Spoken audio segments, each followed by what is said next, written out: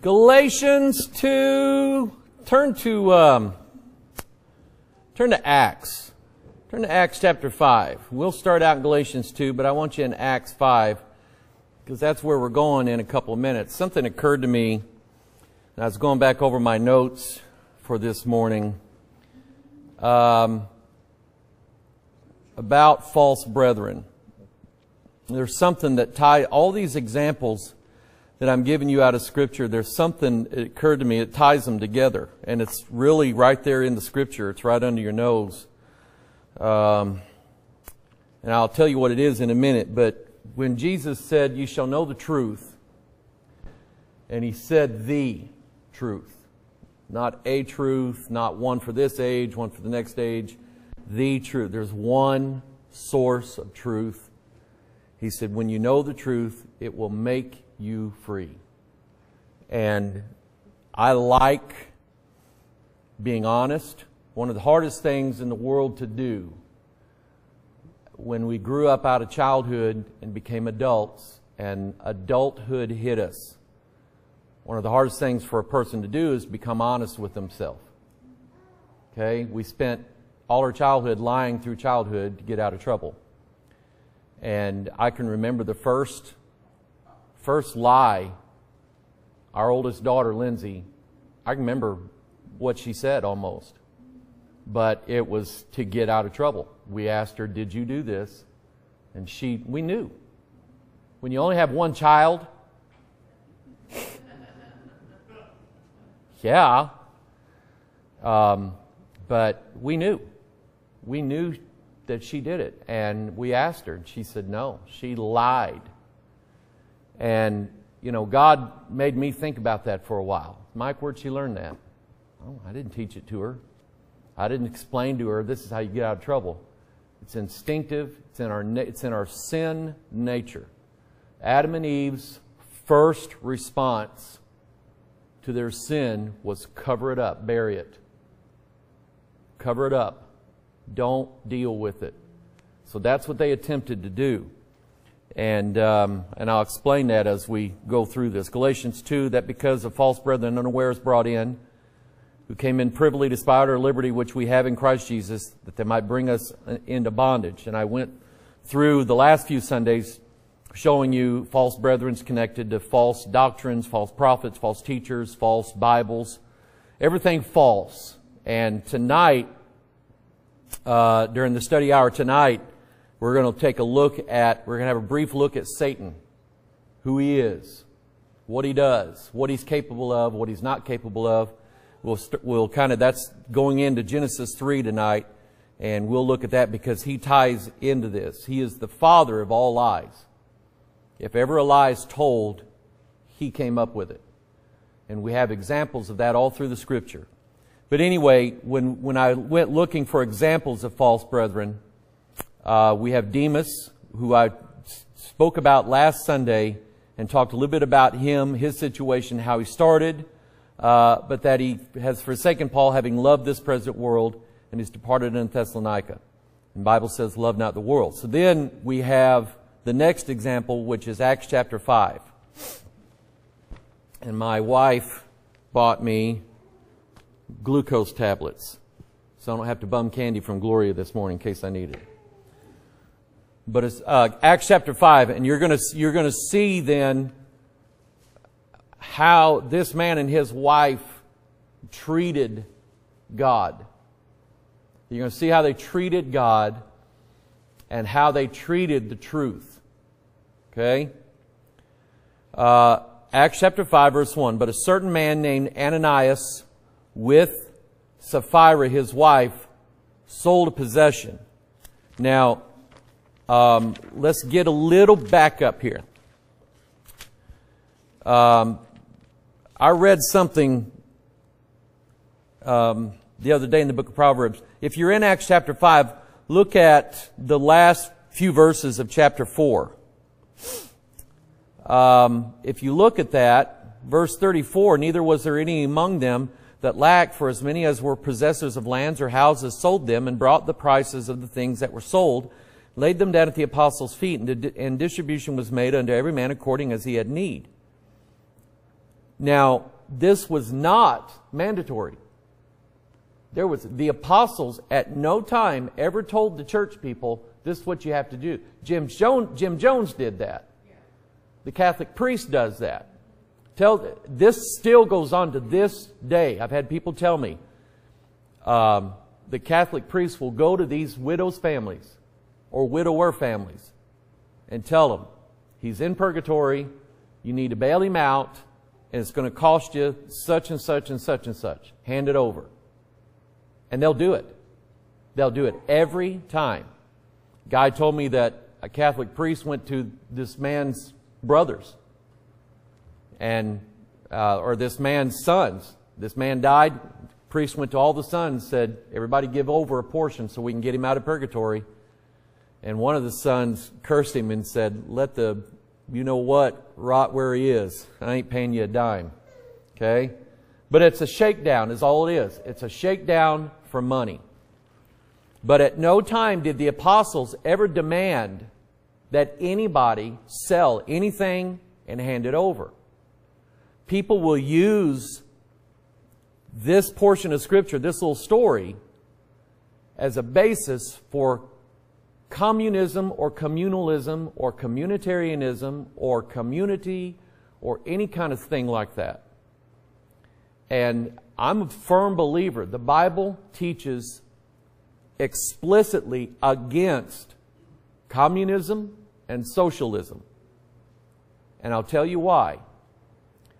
Socialism and communism, let's put it in the application of Christianity. The community says, and communism says, if one benefits, the community must all benefit equally. Everybody must be equal. Equality. When you hear these people on TV all the time talking about equality, that's part of it. If one benefits, it is mandatory that everybody must benefit equally, whether they merited it or not. Mandatory. Now, salvation and God's blessings to us are not mandated by some law that He has to give us anything. He does it simply by His love and His mercy for us. But there's no law that says God has to. It is by His mercy He saves us. And so in Christianity, it would be the idea that if one of us are blessed, we must all get a blessing simultaneous and equal. Everybody must share. Everybody must be equal. There can be nobody who has one penny more than anybody else. Okay? Some guys, there was a story that this tech firm out in Silicon Valley, this guy made billions, decided to pay everybody in his company the equal pay. Everybody's getting 80 grand a year, including all of his top research scientists who took a cut in pay, lost all their bonuses to get paid the same money as the janitor got, and they quit him. They said, we got PhDs. We spent our life learning this to make you this money. And we're not, and you know, I like the janitor, he's a good guy, but he does not do our work. So it doesn't work. And it wasn't mandatory in the early church. And I was sitting at the doctor's office the other day. Boy, I'm liking these doctor visits because I get, and I just, since you got to wait, got to read the Bible. So I'm reading Proverbs, and I sent this to Reg Kelly. Proverbs chapter 1. In fact, you got to turn there. I'm just giving you a little background here. This is where my mind is today. I'm all over the place. Proverbs chapter 1. I'll show you this. I'll show you communism. Communism is Proverbs 1 verse 10. My son, if sinners entice thee, consent thou not. If they say, come with us, let us lay wait for blood, let us work privily for the innocent without cause. Show me a communist revolution with no bloodshed. They killed millions of their own people to enforce communism. Verse 12, let us swallow them up alive as the grave and whole as those that go down into the pit. We shall find all precious substance. We shall fill our houses with spoil. Look at verse 14. Cast in thy lot among us, and let us all have one purse. That's communism. That's communism. We're all going to share out of the same purse. And I sent those verses to Reg Kelly, and he said, I said, this communism, he said exactly. He knew exactly what I was talking about. In the parable of the 10 virgins, the 5 wise and 5 foolish. The 5 foolish had lamps, no oil. They would not read and believe the Scriptures. Those who were ready did. When it came time, those who were not ready, the foolish ones, said to the wise, give us of your oil. There was no commandment from the bridegroom to give away their oil. And they said, not so. Because if we give to you, there won't be enough for you and us. There's not enough. And so the 5 that were wise went in. The 5 that were foolish, they were foolish. Okay? And right here, again, in Acts chapter 4, there is 0 commandment from the apostles to sell everything you've got and let's all throw it in one pot. This was something that these people did as a free will gesture for what God had done for them. And they were glad to do it. So when Ananias and Sapphira shows up, I think it's important to remember there is no commandment here from the apostles to go sell everything you have, lay it down at the disciples' feet. They were not told to do this. So it makes you ask the question, why then did they do it? If they knew, see, I got a little bit of lawyer in me. It makes you wonder what their motive was. So let me throw that out to you. They sold a property, kept back. Here you have all these people given by name. In verse 36, Joseph, Barnabas, and different others who are selling property, bringing all the money in. Why do you think Ananias and Sapphira wanted to sell the property, give part of the money away, and then lie the way they did? What do you think motivates that? Huh? They want people to notice what they did, the prestige of it. They want the attention. They want the eyes drawn to them. Look at what they did. I want you to look on the sides of these pews here. There are no plaques saying who donated for that pew.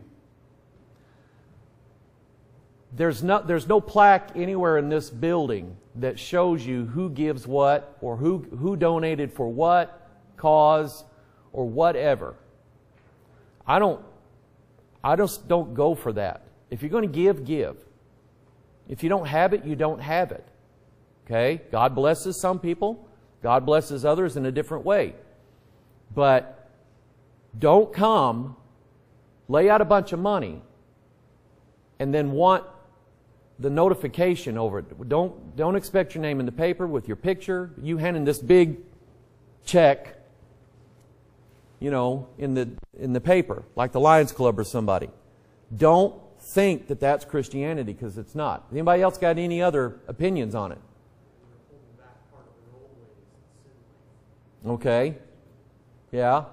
It just kind of gives you the idea that these two just reeked of money anyway.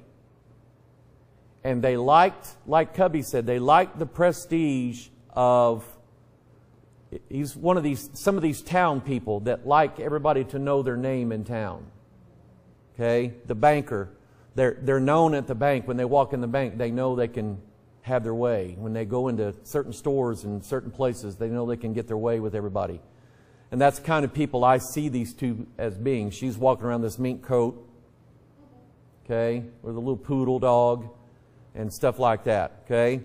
So anyway, again, there's no communitarianism here. There's nothing here except certain people offering up what God had blessed them with. They sold the property.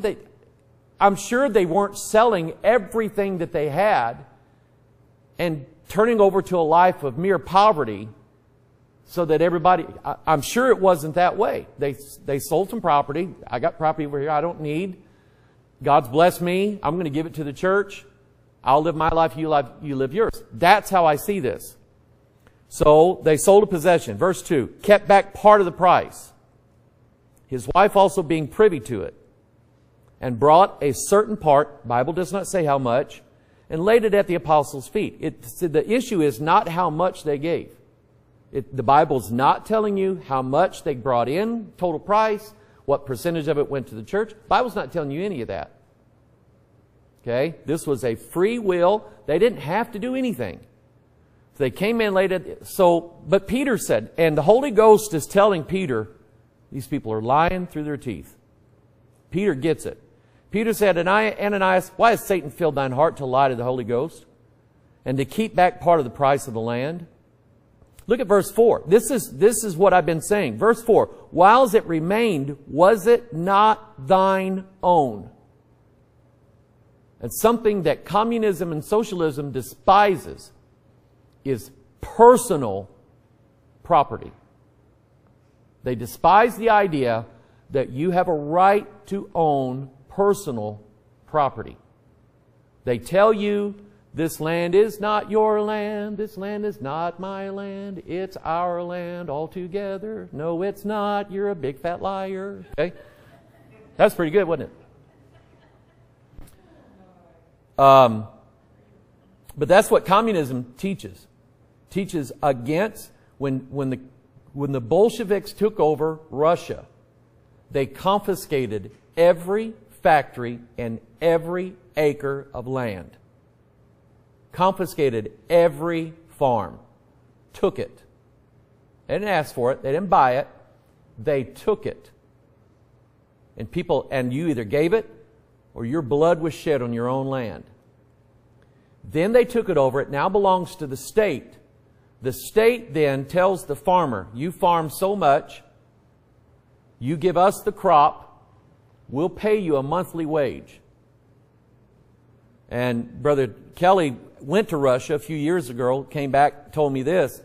He said, Mike, it was back in Soviet, he said it was a mess. He said you had guys just sitting around all day, farmers. And Reg is a farmer. He knows the work. And he said, you got guys just sitting around all day, and you ask them, why don't you work? And we say, as long as the government pretends to pay us, we pretend to work. Okay? Meaning they weren't getting much, so they didn't feel like they had worked much. Okay? So what's your motivation then to produce? You've got 500 acres of ground. Why should you work 500 acres of ground only to give all of it away for somebody else?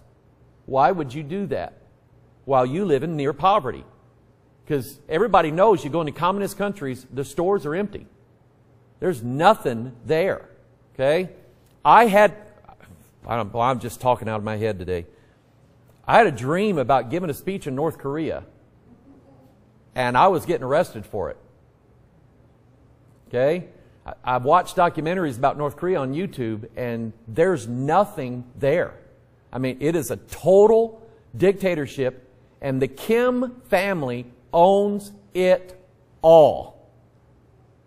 Every acre of it. They own every grain of rice in that country. And they steal. They got people going around all over the world doing banking for the Kim family. They're stealing money everywhere. That goes on a lot here too, by the way. But anyway, so verse 4, whiles it remained, was it not thine own? God gave Israel property. He gave them land. He gave each tribe a portion, an inheritance. And did you know that not every tribe got the same amount of land? It was God who gave it to them. God is the one who portioned it out. God is the one who said, Levi gets this, Judah gets this, Issachar gets this, Naphtali gets this, Gad gets this over here. It was God who said that. And it's still the same way now. Some people get gifts. Some may get more than others. Some may need more than others. Some people need more grace than other people. Okay? Some people do. But also, to whom much is given, much is required. Okay? But whiles it remained, was it not thine own? Ananias, you could have done whatever you wanted to do with this. You could have turned around and walked away. Thou hast not lied unto men. Oh, excuse me, I skipped something. And after it was sold, Was it not in thine own power? Yes, to both of these. Why hast thou conceived this thing in thine heart? Thou hast not lied unto men, but unto God. And there it is right there. False brethren are liars. And let's reverse that. Liars, if someone exhibits a pattern of lies in their life, that tells me something about their salvation. A pattern of lies. Okay? Now, nobody here is above it. Let God be true and every man a liar. We've got it in us. Okay? And sometimes maybe God's got to break us down a little bit to get the truth out of us. But eventually tell the truth. Okay? And that's all Ananias had to do. That's all he had to do. But that's not what he wanted. He wanted, like Cubby said, he wanted the prestige of selling that property to get the notoriety that he saw other people getting. It made him look good at the Civic Club meeting or whatever it was. So verse 5, and Ananias, hearing these words, fell down. Do your own study of things that fall in the Bible. Things that fall. Lucifer falls. Dagon fell. Babylon falls. Jericho fell. Ananias falls. Things that fall. People that fall away.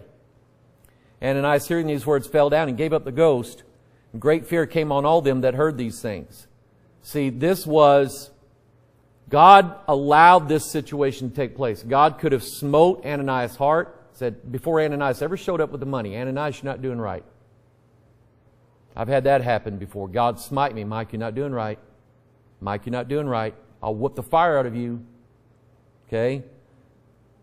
God could have, but didn't. He wanted this to happen to instill fear in His believers' hearts. I'm still God. I'm still the judge of all men's deeds and their motives. Blessed are the pure in heart, and Ananias was not.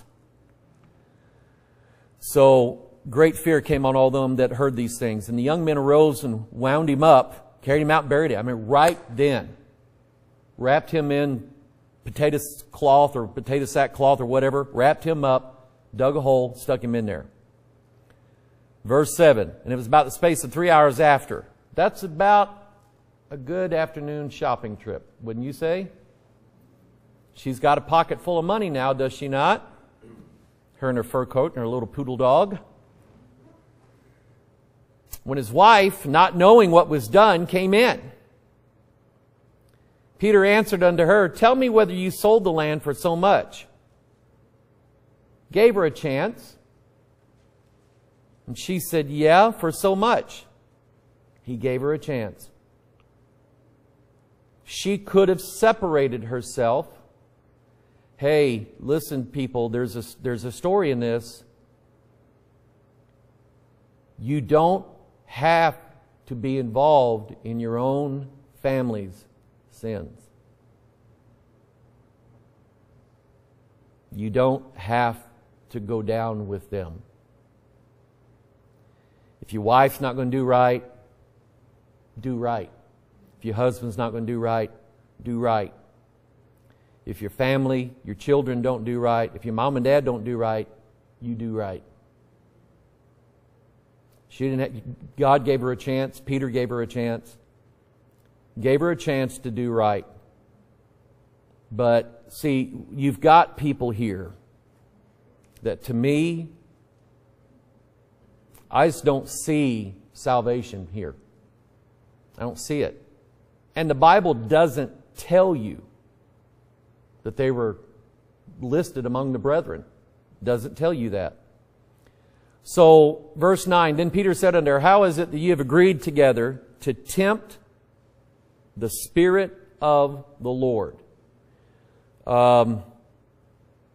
What did Satan do? Here's Jesus in the wilderness. Jesus, the Bible says, if you'll jump down off this cliff here, God will send His angels down to pick thee up, lest thou dash thy foot against the stone. Why don't you go ahead and jump? That's tempting God. Falling, tripping is one thing. If you jump, you're on your own. Okay? You want to handle snakes in your church service? Be my guest. Where's the back door? And if you don't have one, where do you want one? Because I'm going to make one. I'm not staying there. Okay? But she tempted the Spirit of the Lord. Thou shalt not tempt the Lord thy God. I have seen statements from ridiculous people who claim that they can literally do anything they want now that they're saved, and nothing. They can take the mark of the beast. They can do anything. And I'm going, you people are nuts. You have no fear of the Lord. She fell down straightway at His feet and yielded up the ghost. I missed part of it. How you've agreed together to tempt the Spirit of the Lord? Behold, the feet of them which have buried thy husband are at the door, shall carry thee out. Then she fell down straightway at His feet and yielded up the ghost. And the young men came in and found her dead. And these guys are going, another one? By the time they buried her, they're coming back and they're going, are we good? Okay. Is anybody else, Peter? They buried her by her husband. Great fear, verse 11. Great fear came upon all the church and upon as many as heard these things. This story is recorded in your Bible for a reason. It's to tell you, don't tempt the Lord. Don't provoke Him. Don't, and here it is, don't lie to God. It's ridiculous anyway, because He already knows. And it doesn't do you any good. It's not like God's going to say, well, maybe you're right. I'll let you go this time. Don't lie to God. When David was confronted when Satan provoked David to number the armies of Israel, God told him not to do it. And we think probably because God is the one who always gave David the victory. It wasn't how many men he had in his army. He proved that with Gideon. So he tells David, don't number your army. David is provoked by Satan to number his armies. And God then sends the prophet to him and says, David, I want to make a deal with you. You got one of two things. I can put you into the hands of men and let them deal with you, or you can come to me and let me deal with you. David was wise. And he said, men I don't trust, but I will trust God. And God chastised David, but He blessed him afterward. He forgave him. Same with the deal with Bathsheba. He chastised him. The sword never left his house. His house fell apart after that. But God blessed him. David's in heaven. Okay? Great fear came upon all the church and upon as many as heard these things. These things are written for us for examples. Turn to 1 Samuel 10. And while you do that, I'll read to you 1 Corinthians 10. You turn 1 Samuel 10, 1 Corinthians 10. Moreover, brethren, I would not that ye should be ignorant how that all our fathers were under the cloud and all passed through the sea, were all baptized unto Moses in the cloud and in the sea, and did all eat the same spiritual meat, did all drink the same spiritual drink, for they drank of that spiritual rock that followed them, and that rock was Christ. But with many of them was God not well pleased, for they were overthrown in the wilderness. Now these things were our examples, to the intent we should not lust after evil things as they did, neither be idolaters, as were some of them. As is written, the people sat down to eat and drink, rose up to play. I think part of Ananias and Sapphira was lust, greed, the love of money. Is it not the root of all evil? And that's something we've missed out of that story. The love of money. So I think it probably had more to do than just the prestige, the love of money. Okay? And so, but these things are written to us as examples of what not to do, because this is how God's going to deal with it.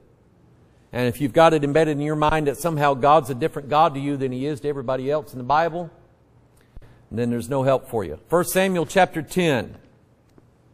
This is about Saul. I'm going to show you a difference. 1 Samuel 10, verse 9. This is God telling Samuel, I'm going to give Israel a king, and I'm going to send you out to find him.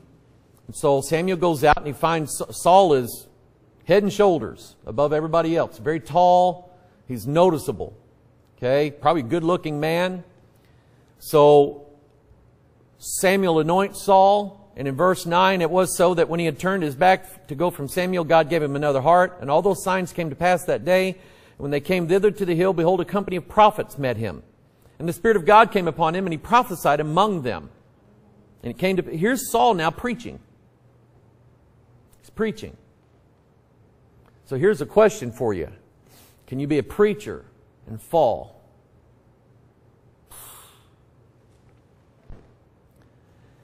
So he prophesied among them. It came to pass when all that knew him before time saw that, behold, he prophesied among the prophets. Then the people said one to another, what is this that is come unto the son of Kish?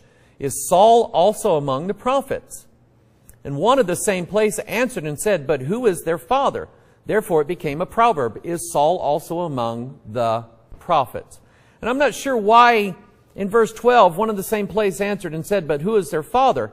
I'm not sure why it says that, but when I look at that, it makes me think of what God said to David concerning Saul later on.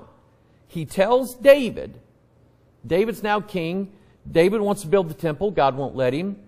He said, you're a man of war. I'm going to let your son do it. And he said, your son will be my son, and I will be his father.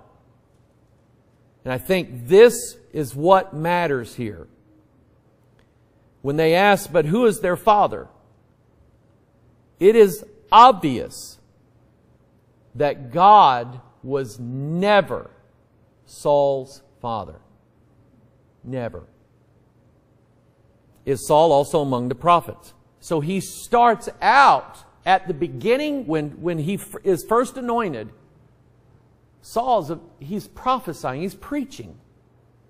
He's given out the word of the Lord. Is it possible that such a man could, through the corruption of time, fall away? Answers in 1 Samuel 15. Let's examine just 5 chapters later.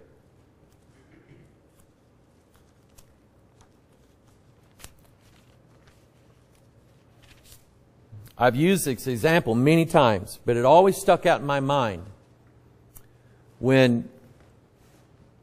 If you look back years and years ago at Billy Graham and his preaching in days gone by, it was beyond reproach. But then later on, adding to his crusades, Roman Catholic confessionals. So that his crusades, when he has an altar call and people come down, they have people down there asking them, are you Roman Catholic? If they say yes, they don't let them go to where all the Protestants are going to ask for Jesus. They send them to the confessional, where they have priests standing by. This is known and done. I think of Jerry Falwell, who in years gone by was beyond reproach in his preaching, his life. But then he comes out September 12, 2001, and says, this is God's judgment upon America for killing our babies and for homosexuality and for fornication and abortion and everything else. And then 5 days later comes out and apologizes for saying that. And his son now has taken over that church, and it's a mess. No more King James. Falwell later endorsed the new King James. His son has endorsed all these new translations. They're not the same as they used to be. The corruption of time took place. That's something that's always been sitting in my mind and my heart. Mike, study these guys and how they turned out. Not how they started, how they turned out. And it scares me. So 1 Samuel 15, verse 16. Then Samuel said unto Saul, Stay, and I will tell thee what the Lord has said to me this night. And he said unto him, Say on. And Samuel said, When thou wast little in thine own sight, wast thou not made the head of the tribes of Israel?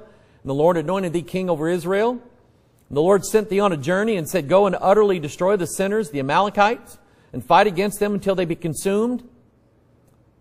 God told you that. Wherefore then didst thou not obey the voice of the Lord, but didst fly upon the spoil? And here's another example. What was Saul's motivation, David? Greed. He saw the cattle, the gold, the merchandise of the Amalekites. Babylon took over. Babylon is a merchandising spirit. It makes the things of God for sale. And it draws people in with greed, temptations of the lust of the flesh, lust of the eyes, pride of life, the comforts. Let's have expensive things. Let's let God prosper us. And it becomes all about money and nothing else. So he flew upon the spoil. Sheep and oxen, the chief of the things which should have been utterly destroyed, to sacrifice unto the Lord thy God in Gilgal. He didn't tell him to go take what he wanted. He told him to destroy it. You go do what God tells you to do. God will fill your pockets. Don't fill your own. And Samuel said, Hath the Lord as great delight in burnt offerings and sacrifices as in obeying the voice of the Lord? Behold, to obey. See, because Saul used the excuse, I did it for God. And he said, I got the king here. God told him to kill the king. And he said, all that sheep the people took. He's lying through his teeth. God knows it. God told it to Samuel the night before. Samuel's grieving. Samuel sat and bawled all night over Saul. He did. Hath the Lord his great delight in burnt offerings. Verse 23, For rebellion is as the sin of witchcraft, and stubbornness is as iniquity and idolatry, because thou hast rejected the word of the Lord, which is the truth. He hath also rejected thee from being king. Saul lied through his teeth, as did Ananias and Sapphira. Liars. When confronted about their sin, they lied. They lied to God. They lied. Saul, and see, lying about your sin is robbing God in this way. It is self-justification. It is either you thinking you did something and you had a right to do it. Now, you know not everybody else is going to see it that way, so you're going to lie to them anyway. But you believe that you tell yourself you had a right to do it, or what you did wasn't wrong, or wasn't that wrong, or any number of lies we tell ourselves. But the lies to God about the sin is self-justification. And it robs God of the blessing of Him taking your sins away through the cross versus you trying to cover up your own sin your own way, usually by lying. So 1 Samuel 16:14, we have it very plainly written. The Spirit of the Lord departed from Saul, and an evil spirit from the Lord troubled him. It's been replaced. And here we have in 1 Samuel 10, we have Saul preaching. And by 1 Samuel 16, we have the Spirit of the Lord departing from Saul. And then, can't remember exactly what chapter it's in, where he ends up going to the witch of Endor. He ends up, when Samuel said rebellion is as a sin of witchcraft, that is exactly where Saul ended up. That's what religion then he converted over to. Whether he did it willingly or not, that's what he was turned over to. God turned him over to a reprobate mind. Saul could have confessed, refused to confess.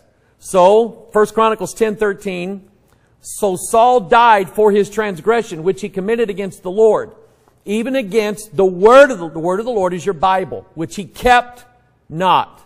And also for asking counsel of one that had a familiar spirit to inquire of it. It's witchcraft, necromancy, and inquired not of the Lord. Therefore he slew him, and turned again the kingdom unto David, the son of Jesse. And so, my brothers and sisters, and I don't have time, the bell ring. Tell the truth. Tell the truth. There's nothing that says you have to tell all of your deepest, darkest, worst sins in the world to somebody else in this world. There's nothing that says that. But you don't lie to God. And when people ask you, you can just say, look, I'd rather not talk about that. I don't want to talk about it. I've confessed my sin. God says it's over with. I want to move on. Nothing wrong with that.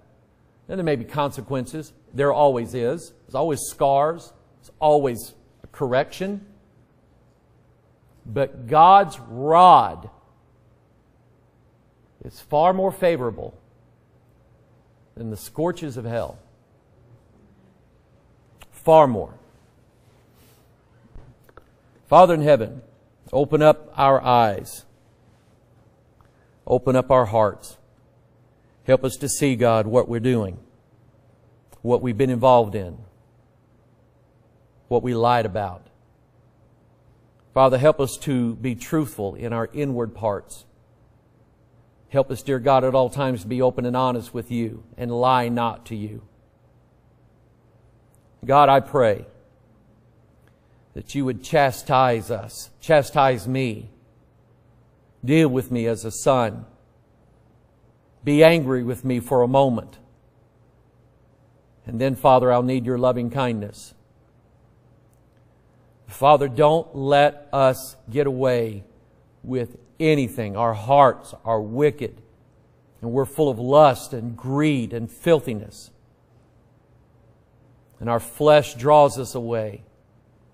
But God, help us to be honest with you at all times, yielding to our loving Savior, our merciful God, not being afraid of the chastisement of peace that will be upon us. Father, we just love you and we thank you, God, for dealing with us as your children, as your sons, and not casting us away.